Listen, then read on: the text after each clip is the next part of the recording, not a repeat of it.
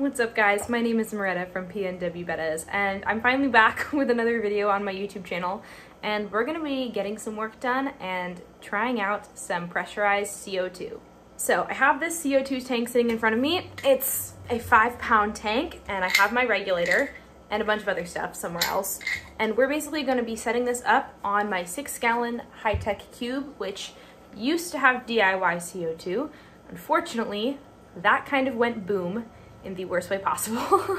It quite literally exploded. I haven't put anything back on it until now, and I just figured I would actually invest in a solid pressurized system. So that is what we are working on. Now, unfortunately on this tank, since there hasn't been any sort of CO2 on it, and I just haven't really done a whole lot with it, I've just done a couple water changes here and there, it has kind of gone a little bit left to grow algae, and it's just really not been well kept. It's a fine tank, it's cycled, it's a great little home for my little fish, but it's not quite where I want it to be and what I had in mind for that tank. So I'm really hoping that once I get the CO2 back on it and I do some maintenance, it's gonna really start to come together. So I'm definitely a total newbie when it comes to CO2. I've never done pressurized, and I've done a little bit of DIY with varying levels of success.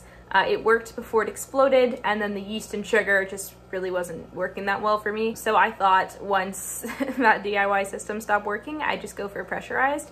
And that's kind of why you guys are here today, because I'm a newbie and I'm just gonna be kind of messing around with it and trying to set it up on my tank. So that's what we're doing today. The first thing to do today is gonna be working on this tank a little bit and just getting it a little nicer looking, dealing with some algae, doing a water change. I have lots of algae to clean. I'd like to just get that out of the way first before we start messing around with the CO2. So that is what I'm gonna start with. Let's really just get into it. Oh, sorry, one more thing. I would love to introduce Squiggles to you guys. He's this little yellow fishy who's been swimming around. This is his tank. Last time I posted a video of my fish, I did not have him yet. But he is a homebred little yellow fancy from a friend of mine. And I picked him out to go into this tank, and he is so cute. So Squiggles is just gonna be chilling with us today while we work on his tank and making it look just a little bit nicer. Not that it isn't nice already, but I think it could be spruced up a little bit. Squiggles, you gonna be ready for us to kind of be poking around in there? He's unsure. We'll see how this goes, buddy. Yeah, that's probably fair.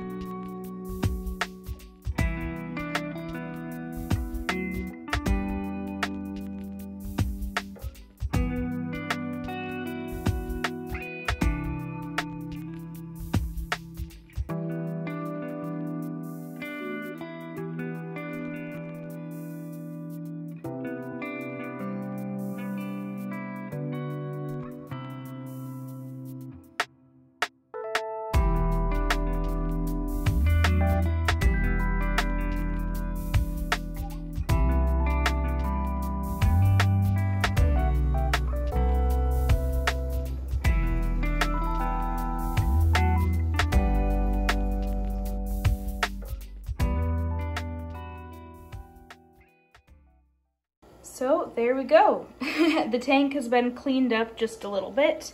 It's not really all that different. I just kind of trimmed everything, cleaned the glass, and removed some of the algae and duckweed and stuff like that. So I think we're ready to start messing around with the CO2 and getting that all set up. Okay, so to get this starting to be set up, we have my lovely regulator that I would like to attach onto the tank. And I did come with one of these little guys, which I do believe I'm supposed to use. So we're gonna do that. And I believe this part's pretty simple. You just kind of screw that on there. And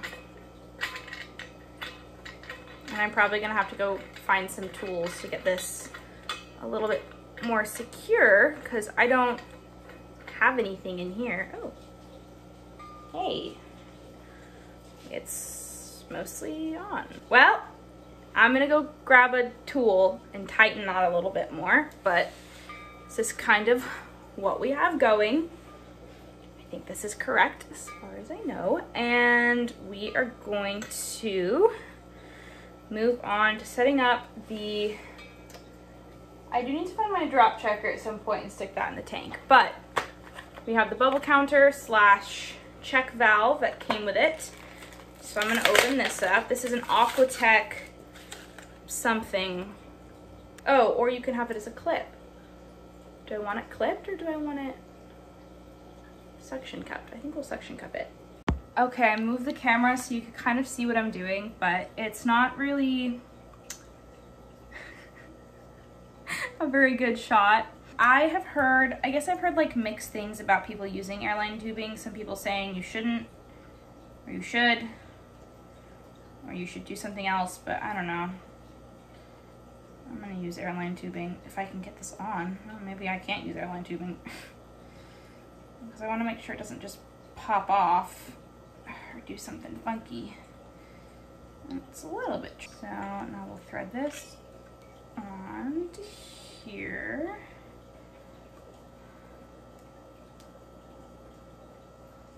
I think that can just go on there, right? And then this thing screws it on. Okay, so it's later in the evening. I just went out and bought a wrench and tightened this thing. And I think I'm just gonna set it up. Okay, so here we go. I think I'm just gonna stick this in the tank, really. I have this thing, it's been soaking for probably like an hour now. So it should be ready to go into the tank and start diffusing, hopefully. That's the goal, if everything works properly. Alrighty, this is hard to do with my hands, but we'll just get that underneath the flow of the filter, stuck in there. I think that's good. So I have it hooked up as best as I understand with a drop checker and the check valve, which goes down to here. And I guess I have the solenoid plugged in.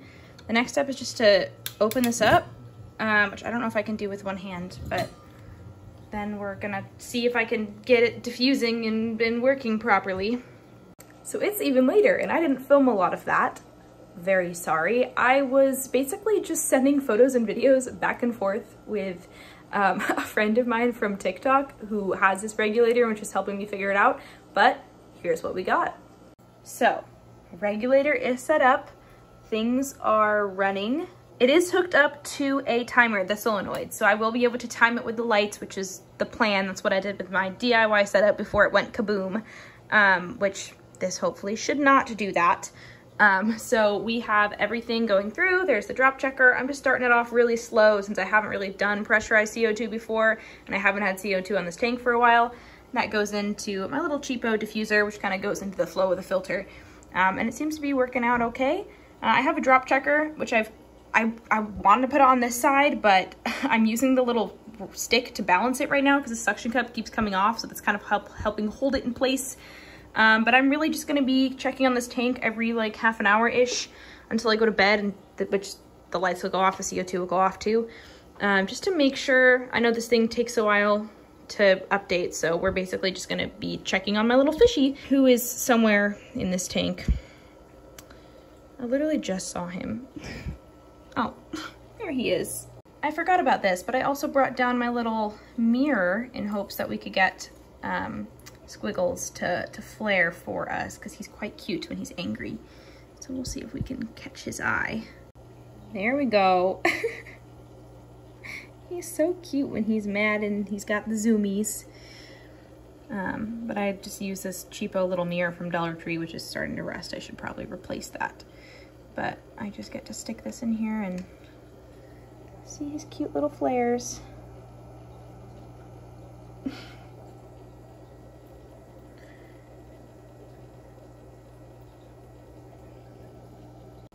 here is the final product on the 6-gallon high-tech cube.